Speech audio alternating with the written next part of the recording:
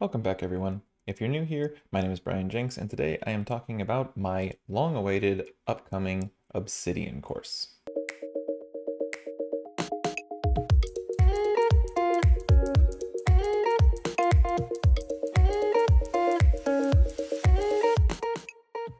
So I announced a while ago that I was going to be working on a comprehensive 0 to 99 everything Obsidian course that would cover everything around the application, from settings, plugins, technologies that you can use in and with Obsidian, and basically 0 to where I'm at doing whatever I'm doing.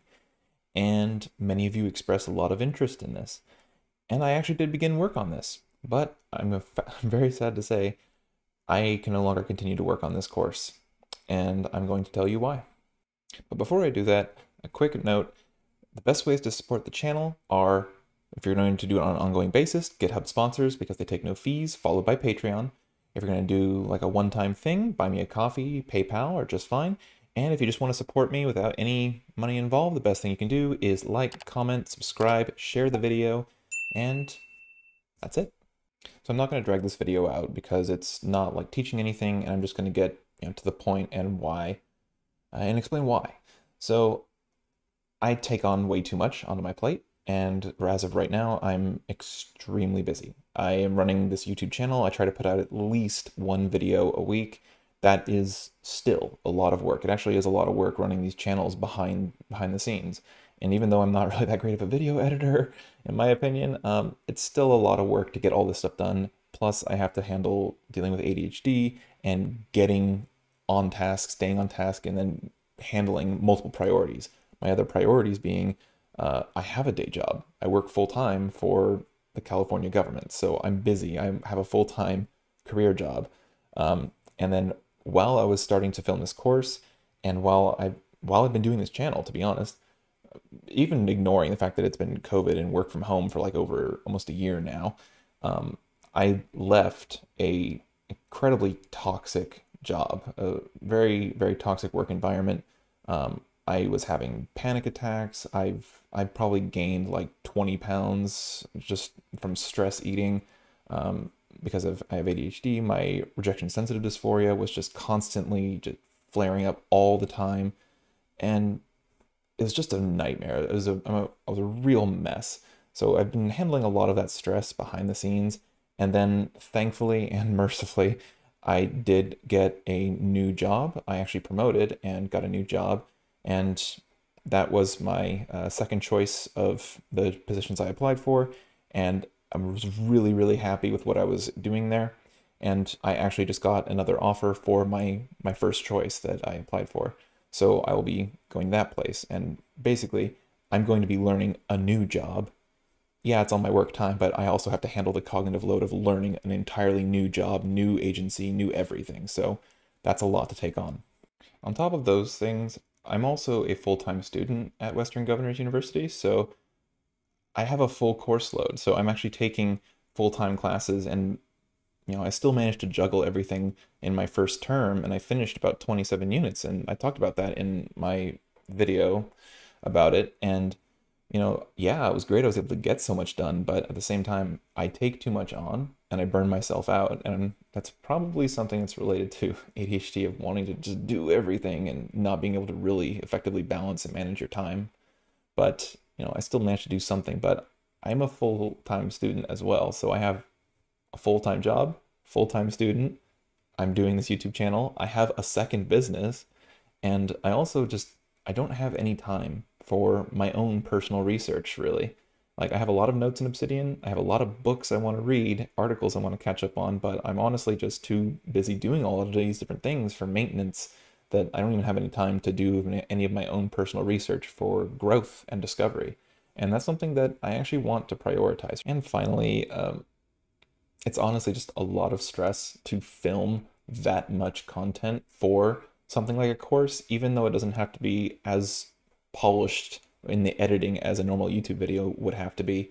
It's still a lot to actually get through and film, and it was a lot of effort. And that by itself is fine, but something that you have to keep in mind is that I'm making video and informative content around Obsidian, which is a brand new and constantly developing app, as you are well aware of. It's constantly changing, growing, improving, and it changes, which means I would have to film everything, and then if something changes, I need to go update that content, and that's a lot of work because things change all the time and quickly become outdated, and that's just the nature of tech in general. But this application isn't even out of beta yet, so it's very volatile, which means it would be a lot of additional work on top of all the aforementioned things.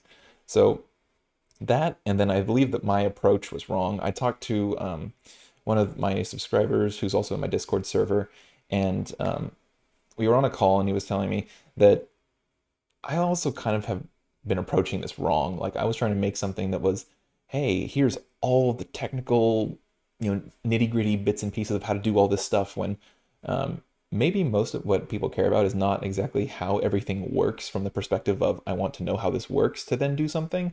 They want people to say, hey, here's how to do something in this way, and might not want to get caught up in the details. Whereas I am the type of person who gets really in the weeds and details, and I want to know how all the gears fit together, and then how I can change those things to then have some sort of outcome the way I want it to be. And that means that I was basically a third of the way through doing something in a completely different direction than what I should have done. And basically my approach was just all wrong. So I just decided to scrap the entire thing. That's it. I'm not going to be doing that course. But even though I'm not going to be doing that course, that doesn't mean I'm not going to do something else. Because something I realized is that maybe doing a lot of pre-filmed video content that is not evergreen, that will become stale and need updating and change over time, might not be the best approach for me and for someone like me in my current situation. And I think personally, from my own experience, what I really thrive on doing, and that won't become too much and for me and impact my mental health as it has, is doing a little bit more live stuff, especially when I have the time to do it. So I'm going to tell you a little bit more about that. But before I do, a quick note: if you are interested in the types of things I will be offering in the future, and just to be kept up to date on all the things that I am doing, the best places to do that are my newsletter and my Discord server. Links to those are in the description and pinned comment below. And those are the best ways to contact me. So like I said, I think I perform better and do better when I'm just doing live content. Things like workshops and guided tours, or just offering assistance and basically teaching like I am now, but doing it live. And live can be recorded. That could also be useful. And I've had some ideas about the types of things with that sort of presentation style that I can do. And here's what I've come up with.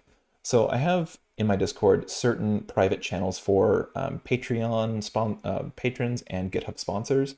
And I'm really loving the idea of just, in a way, paywalling some certain things. So having it so only supporters and regular contributors, as well as people who may perchance buy something that I might offer for a one-time amount, which is very likely because I personally am also not a fan of many subscription services. Not all, but some.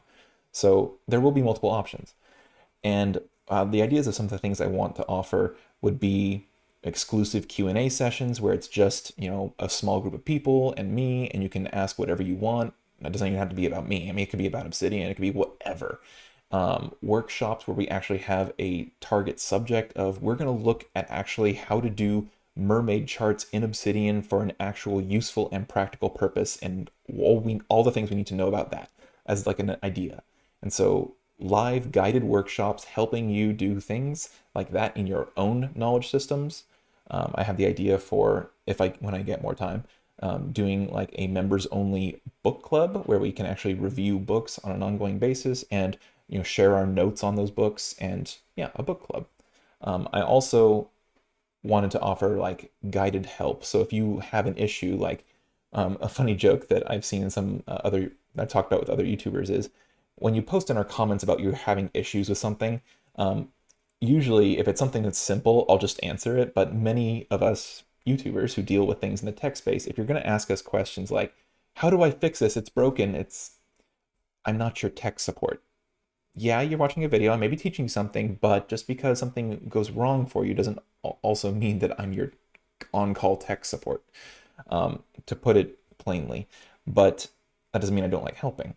So what I thought about doing it also as well is people who are like regular contributors, patrons, GitHub sponsors. Like, you are funding my ability to do more things like this. All that money really goes back into the channel. Like, I'm saving for a camera right now, for a better camera instead of this little webcam.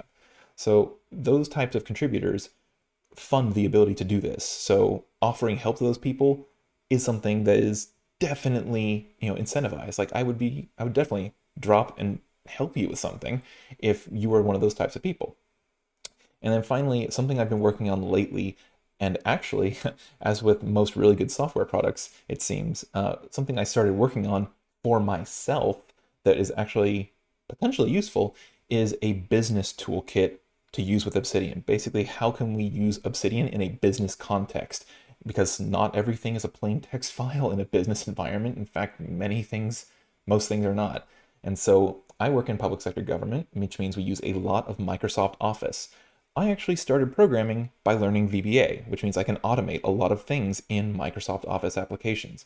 And certain things collided and came to a head, and I've developed certain programs to actually make the extraction of items in Outlook, like meeting, invite, contact info, people who are on the attendees list, notes, the actual emails themselves, everything, how to extract these things easily into plain text and just deposit them, timestamped, linked, and already organized and structured into your vault directly with a single button click. No right click, save as, drag, drop, none of that. Just, hey, click a button and it's saved in there and already done and ready to go. So those are some of the things that I've been working on and thinking about. And that business toolkit is something I actually want to put out and launch relatively quickly. It's not going to be like a large video course. It's going to be some software files, maybe a little introductory video, how to install it, how to use it. And that's something I'm trying to push out relatively soon.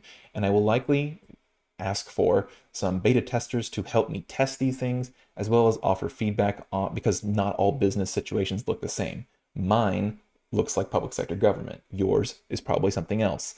So there might likely be multiple versions or ideas about what we can do for business context Obsidian usage. So that is some ideas that I've been bouncing around my head. Do let me know what you think about those in the comments below. I would love to hear your thoughts on what you think would be valuable and what could be offered for this, because I don't think that my mental health and my way of working with my brain can really take on traditional courses and the way that they're typically done. So that's all I really have for you today. I'm sorry if you're upset by this news. It's just, I just can't handle it. So that's all there is to it, really. If you are interested in hearing more, do sign up in my newsletter, do join my Discord server. Those are the best places to contact me or to just be involved with what I'm working on and what I'm doing. And yeah, and a quick note before we go, thank you to the Patreon sponsors and the GitHub sponsors who support this channel: Leonardo, Justin, Sarah, Ed, Elliot, Klaus, Pippa, Rito, Rex, Alberto, Angel, Clark, Joel, John, Paul, Jimmy, and Rob. Thank you all for your continued support in my efforts to do this YouTube channel. I appreciate everyone who decides to support what I'm doing. I really love doing this. I don't want to give it up, even though I really would like some spare time back to do my own research, but I love doing this so much, and I love hearing from everyone who interacts with my videos, loves my videos, and wants to talk and share about these things. So thank you for supporting my ability to do so, and I will catch you all in the next one.